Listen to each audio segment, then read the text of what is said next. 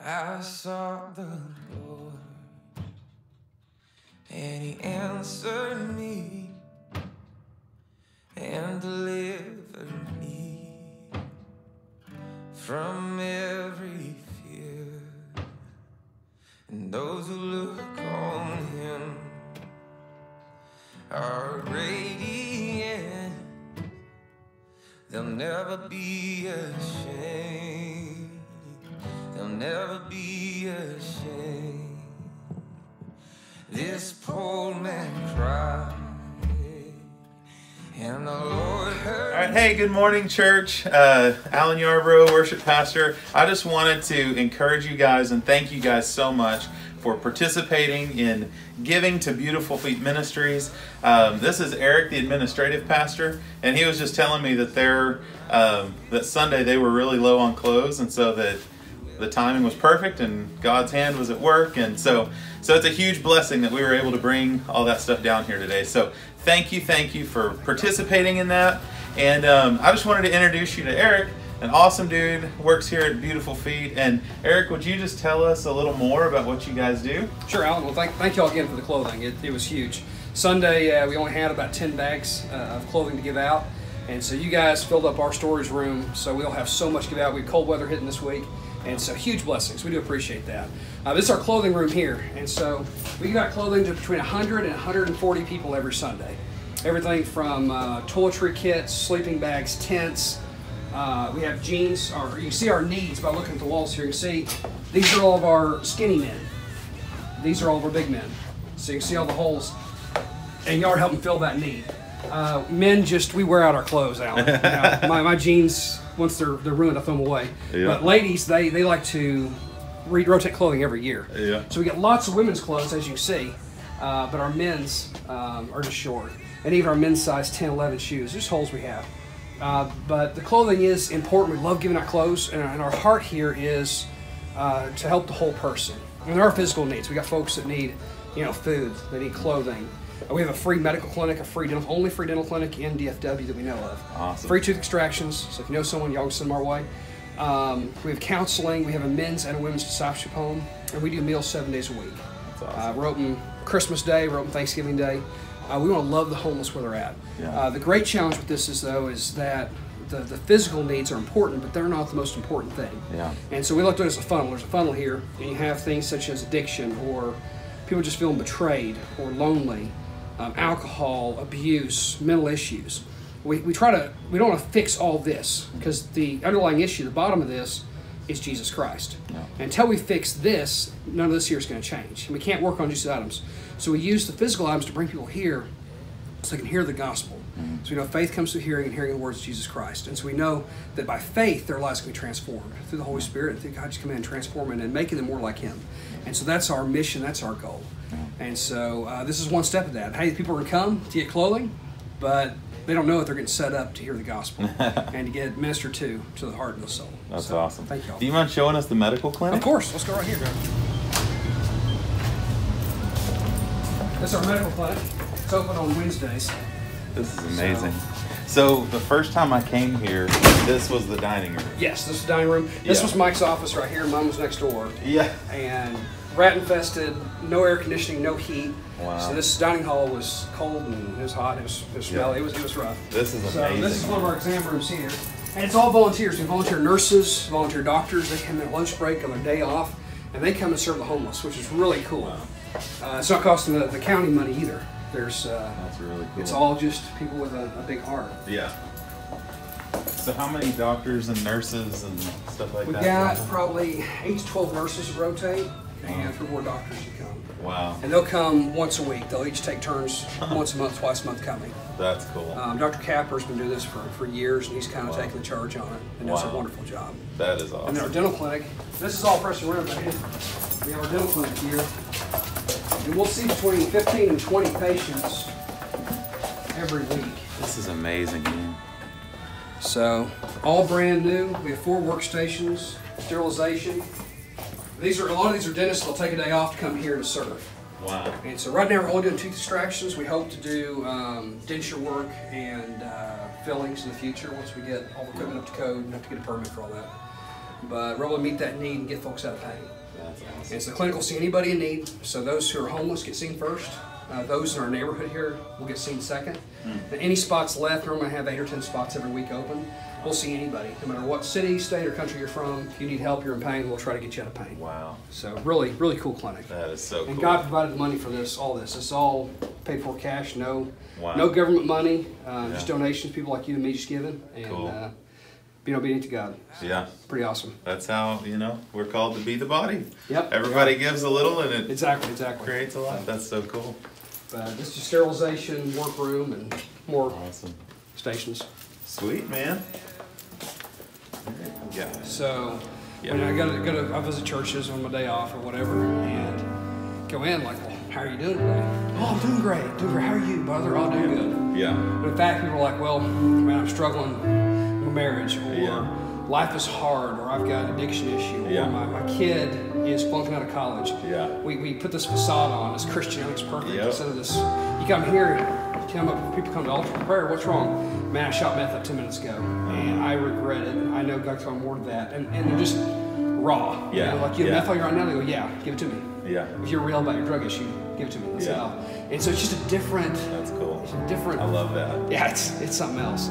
I was talking with the worship team after that Saturday and Sunday we were here, and it was exactly that. Like, I love just the authenticity and just the realness of people that sadly sometimes you don't get in the church. We don't. And I so- think each church's different, each person's different. And I think it's something the church, I think the church is changing, shifting to be more real. Yeah. I Yeah. really think it is. Yeah. And that's something that this ministry, because of that, this ministry was formed a lot because the church didn't feel comfortable having homeless there. Yeah. And so they found us a building here where we feel comfortable in our Yeah. homelessness. Yeah. And So how old is this building? this is Calvary Baptist Church, built in 1929. 1929. Wow. We had electrical, added AC and heat to it. There wasn't heat when I first came here. Wow. There wasn't AC, it was hot. Sundays, whew, we had chicken fans running. Oh my goodness. Pull the hot air out. And it's open air, so all those are vents, so hot air just comes in. Oh. And cold air does right now. But yeah, we can seat about 200 people, and most Sundays we have between 150 and 200 people here. Wow. That's And awesome. it's awesome. Clothing wise, we'll see about 5,000 to 6,000 people a year getting clothing. We served 140,000 meals last year. Wow. So a lot of So meals. y'all serve meals every day? We do. We're only closed we're closed the day after Christmas, New Year's Day, 4th of July, and day after Thanksgiving. Wow. And then Memorial Day and Veterans Day. So we're only closed 6 days a year. Wow. We're open Christmas Day, open Thanksgiving Day, serving meals here. Serve breakfast at 9 and Yep, lunch. Most of the shelters, folks have to go in for dinner, and so we don't do dinner. Okay. We're not going to remake the wheel. They do that, so we're going to That's help with the need in the morning. Nice. So we're breakfast and lunch, and in the summers we have mission teams come up, and we'll do VBS for the kids all summer long. Yeah. And so we'll bring in last summer our biggest VBS we had, like 50 inner city kids. Wow. And normally it's between 25 and 35. Wow. And we just go pick them up on a bus at the stop 6 different neighborhoods in the area and just bring them over. Butler Project's our main spot. Wow. And then we have an inner city youth group and children's ministry on Sundays and Wednesdays. Cool. We still minister to these kids all throughout the year. Yeah. Just trying to reach them. Many of them will be, have kids when they're young or be in prison. Wow. It's just this inner city mentality. Yeah. Trying to let Christ and His love, Yeah. just cool. take over. Well, I'm really excited about partnering with you guys, and I'm I'm excited excited to for you see guys. what God has in store, and just how we as a church at FBC Justin can plug in here and just love on people, and most importantly, share the love of Christ. Exactly. That's what it's all about. That's what it's all So, about. Faith comes through hearing. Yep.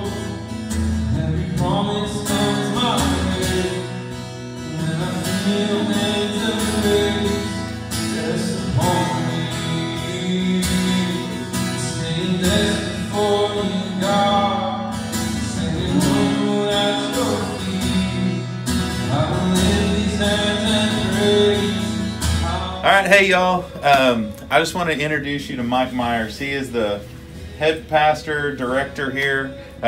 He's the big toe on the foot here. So, anyways, Mike, would you share with the church and just kind of share about your heart and vision and what God's doing here?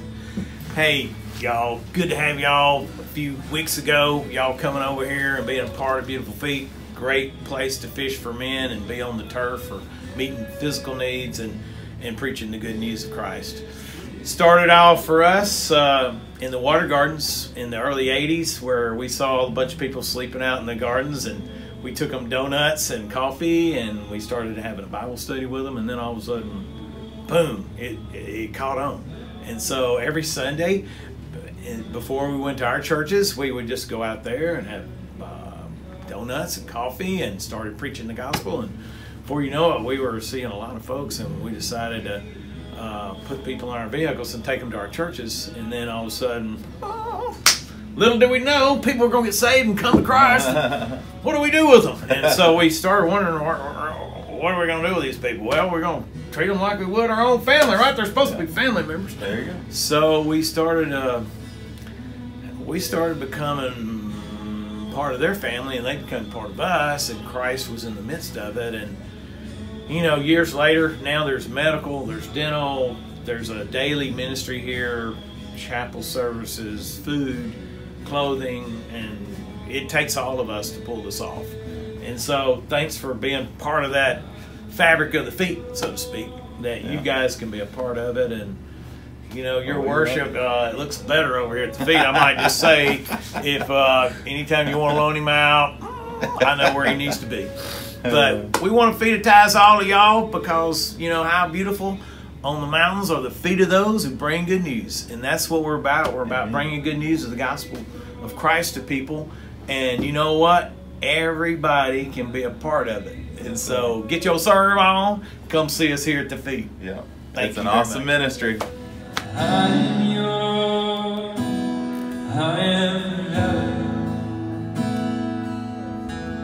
mountain high, valley low, I sing out my soul. I am yours, I am heaven. All right, so we're outside Beautiful Feet here, and this is the original building that was built in 1929 that Beautiful Feet received. Over here across the street, you can see buses. They go out and they pick up the homeless for different events and for meals and all that. And so they'll go out and run the buses all around the city.